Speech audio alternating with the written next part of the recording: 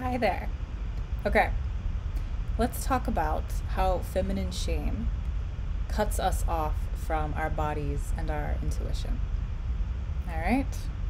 So, for starters, your intuition lives in your body, right? Like, it all is here. So, if we're disconnected from this, we're not going to be able to hear and feel our intuition. We're kind of living from here up. And the head, the mind, the brain is a wonderful tool. I love my brain. I am so grateful for my mind. And that's not where our intuition lives. That's not where we can really tune in and feel our next steps. So feminine shame cuts us off from our bodies and from our hearts, our intuitions. Our bodies have really been the subjects of so much scrutiny, judgment, and shame, and ridicule, and persecution, and worse. So much more. And so it can be really, really hard to inhabit something that is so charged, that carries a lot of pain and trauma and shame associated with it.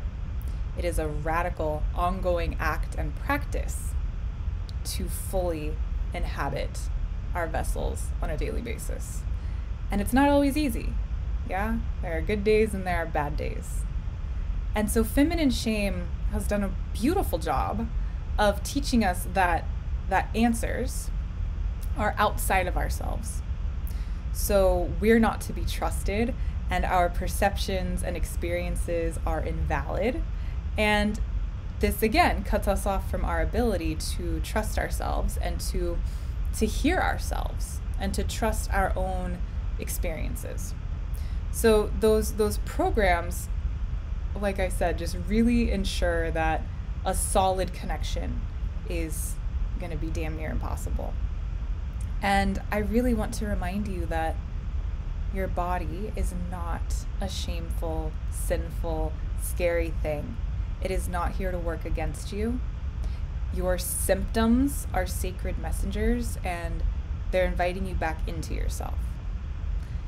Your intuition is not some hokey, woo-woo, nonsensical part of yourself, even though, again, they've done a very good job of making it seem like it is the case. It is not. It is real, and it is never wrong. And if something doesn't feel right for you, trust that. Listen and act accordingly. Don't,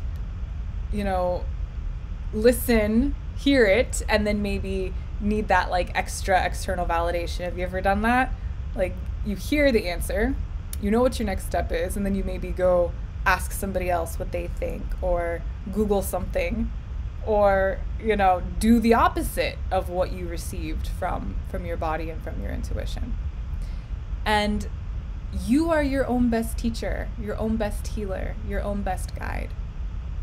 And so when we're running these programs of feminine shame, which again, as a reminder, is this intense and deeply held resistance, aversion, resentment, and fear towards anything that is soft, transient, cyclical, fluid, passive, nurturing, and emotional, right? So it's kind of this double whammy. Like, yes, I'm speaking to women in women's bodies when I speak of feminine shame, and I'm also speaking to something much bigger and broader than that has nothing to do with gender and nothing to do with physical anatomy.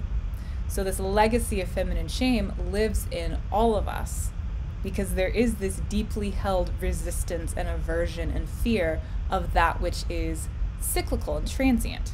So we favor things that are fixed and rigid and more solar in nature.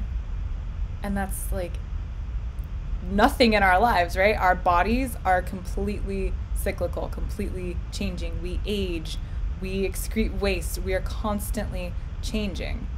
And so it can be really hard to be connected to something that is, again, a feminine form, and also fits into this more spirally. In my work, I refer to feminine energy as the spiral to get us out of what we think we know that means, right? What we may think about feminine, and invite us into a deeper perspective.